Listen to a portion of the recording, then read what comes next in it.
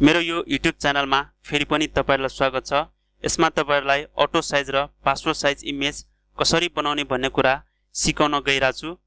यसमा मैले अलरेडी नै अटो साइज र पासपोर्ट साइजमा चाहिने विड्थ र हाइट अनि रिजोल्युसनको बारेमा लेखिरा छु।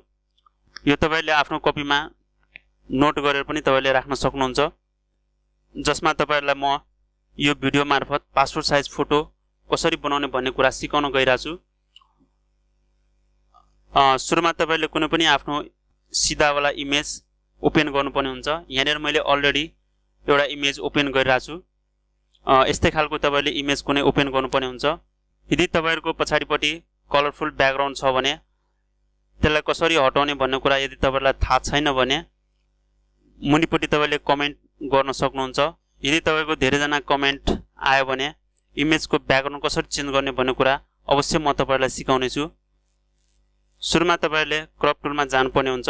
क्रप टुलमा जानका लागि किबोर्डबाट सिधै सी प्रेस गरेर पनि तपाईले क्रप टुलमा छिर्न सक्नुहुन्छ। त्यसपछि यहाँ अप्सन बारबाट तपाईले W/H रिजोल्युसन चुज गर्नुपर्ने हुन्छ। अनि यहाँनिर यसको चौडाइ चाहिँ 29 mm भनेको यो मिलिमिटर हो। अनि यहाँ हाइट राख्नुपर्ने हुन्छ तपाईको छेउमा, यहाँ 35 mm राख्दिनुस्। त्यसपछि यहाँ रिजोल्युसन चाहिँ 300 राख्नुपर्ने हुन्छ, त्यो पनि यो पिक्सेल पर इन्चमा राख्दिनुस्। त्यसपछि यो यसको कर्नरबाट यहाँबाट शिफ्ट थिचेर तपाईले सानो ठुलो गर्न सक्नुहुन्छ। यसरी तपाईले यो एडजस्ट गरेर मिलाउनु पर्ने हुन्छ। अझै यो मिलेको छैन भने यहाँ बिचबाट यसलाई ठ्याक्कै यो बिचमा राख्नुस् मिलाएर। माथि तपाईले धेरै ग्याप राख्नु जरुरी छैन। अब यहाँनिर कमिट बटनमा क्लिक गरिदिनुस्। त्यसपछि यो हाम्रो इमेज के भयो, क्रप भयो। अब तपाईले 4R पेपर ल्याउनको लागि किबोर्डबाट Ctrl+N प्रेस गर्नुस्। त्यसपछि यहाँ नेममा तपाईले टाइप गर्नुपर्ने हुन्छ, या जे छ त्यही छोड्दा पनि केही फरक पर्दैन। यहाँनिर म चाहिँ नेम चेन्ज गरिदिन्छु अहिले। जस्तै यहाँ पासपोर्ट साइज अहिले बनाउँदै छु, यहाँनिर म पासपोर्ट साइज लेखिदिए। अनि यहाँ डकुमेन्ट टाइपबाट चुज गर्नुपर्ने हुन्छ तपाईहरुले फोटो। अनि साइज चाहिँ यसको यो यहाँ क्लिक गरेर पोर्ट्रेट 4:6 भनेकोलाई 4R पेपर पनि भनिन्छ, यसमा क्लिक गरिदिनुस्। अनि रिजोल्युसन चाहिँ 300 हुनु पर्दछ। अरु तपाईले यहाँनिर कलर मोड चाहिँ CMYK चुज गर्नुस्। त्यसपछि ओकेमा गएर क्लिक गरिदिनुस्। अब हाम्रो यो न्यू पेज क्रिएट भयो। अब अघि क्रप गरेको इमेजमा जानुस्। यहाँ क्रप गरेको इमेज यसमा छ। अनि यसलाई मुभ टुलमा गएर यो इमेजको माथि ड्र्याग गरेर यो न्यू पेजको ट्याबमा जानुस्। अब न्यू पेज खुलेपछि यहाँ पेजमा आएर अनि तपाईले छोड्दिनु पर्ने हुन्छ माउस। अब यो इमेज आयो। अब यहाँनिर हामीले पिक्चर काट्नको लागि वरिपरि बोर्डर राख्नुपर्ने हुन्छ। यो बोर्डर हाल्नु छ भने यहाँनिर यो डुप्लिकेट गरेर ल्याएपछि यहाँनिर लेयर 1 भन्ने छ, यसमा डबल क्लिक गर्नुभयो भने यहाँ लेयर स्टाइलको डायलग बक्स आउँछ। अब यो लेयर स्टाइलको डायलग बक्स आयो अनि स्ट्रोकमा क्लिक गरिदिनुस्।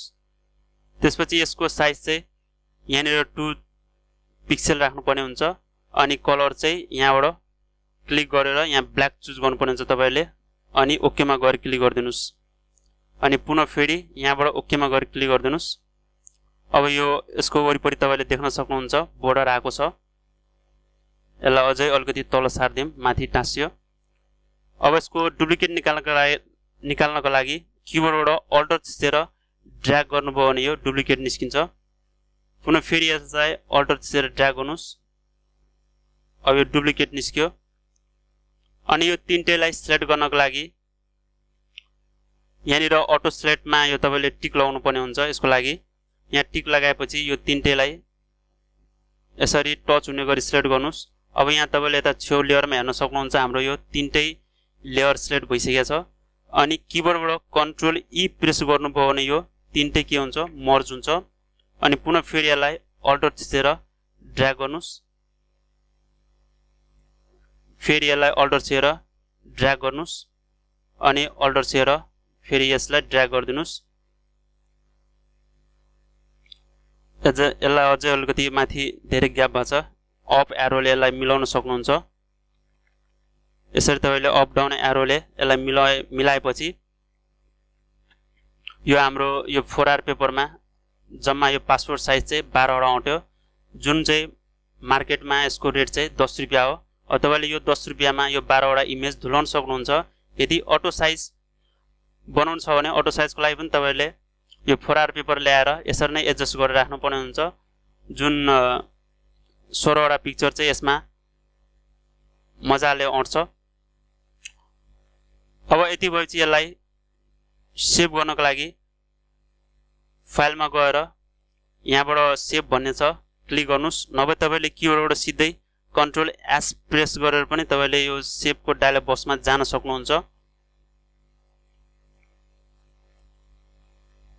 अब यहाँनिर फाइल नेम राख्नु पर्ने हुन्छ अघि नै मैले सुरुमा पासपोर्ट साइज भनेर राखेको थिएँ त्यही नेम आइराछ या अरु पनि तपाईले चेन्ज गर्न सक्नुहुन्छ म चाहिँ यहाँनिर पासपोर्ट साइज 4R भनेर राख्दिए अनि सेभ एज टाइपमा गएर यसको फर्मेट तपाईले चुज गर्नुपर्ने हुन्छ जेपीईजी